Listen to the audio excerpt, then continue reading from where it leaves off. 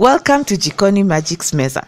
Today on the menu is Sukuma Wiki or collard greens or kales.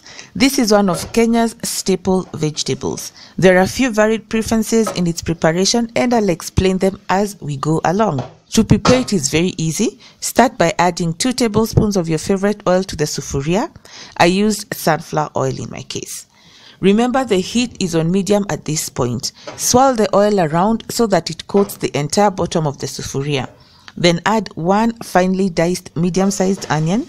Let it cook until it turns translucent. If you prefer more color to your onions, cook for slightly longer but do not let them burn. Some people add ginger and garlic, but I do not because I feel like their flavor overpowers my Sukuma Wiki, so I normally leave them out. Next, add 2 medium-sized tomatoes that are fully ripe and cut up to medium-sized dices. If chopped into larger pieces, it will be harder to cook them down completely. Add salt to taste. This will help in seasoning the food as well as in drawing out the moisture of the tomatoes, hence making them break down fast. Then you're going to reduce the heat to low.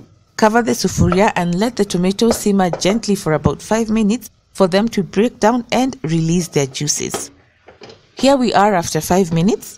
Tomatoes have broken down and the oil has started separating out. Next, add the Sukuma Wiki. I mixed mine with some bit of spinach because of 2 reasons.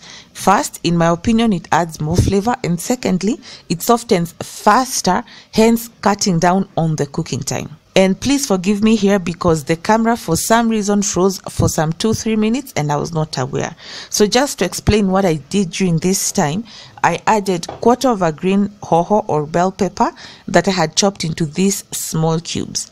This is totally optional. I prefer it because of the smell and flavor. I also want to point out that when I'm in a hurry, I add the tomatoes to the sufuria and immediately follow up by adding the Sukuma Wiki on top of them. I do not let the tomatoes cook alone in the sufuria.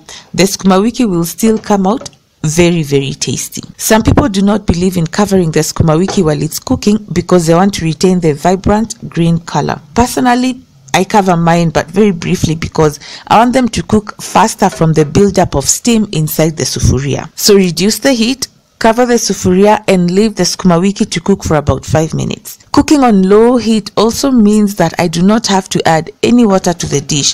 The Sukuma Wiki cooks in its own natural juices. As you can see, the Sukuma Wiki has not turned into that unattractive olive green color.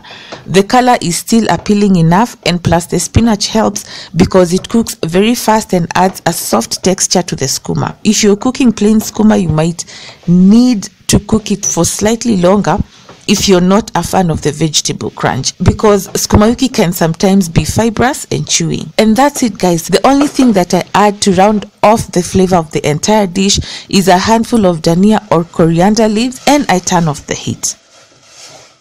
Dhania is also an optional ingredient here, but for me it's just one of those ingredients that brings all the flavors together. The skuma was slightly crunchy at this point but not mushy.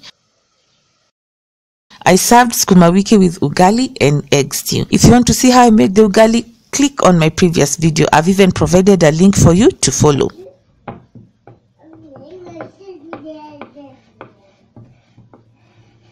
That's it for today. Until next time, God willing, please keep it Jikoni Magic. Kwaherini ya kuonana.